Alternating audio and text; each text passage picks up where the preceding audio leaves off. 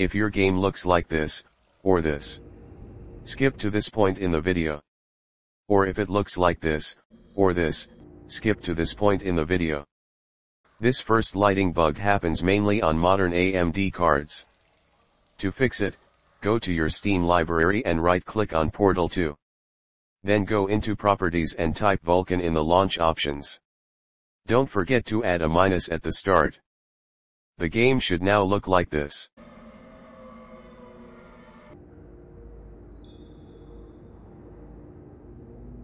To fix this one, go into your Steam library and right-click on Portal 2 and go to Properties.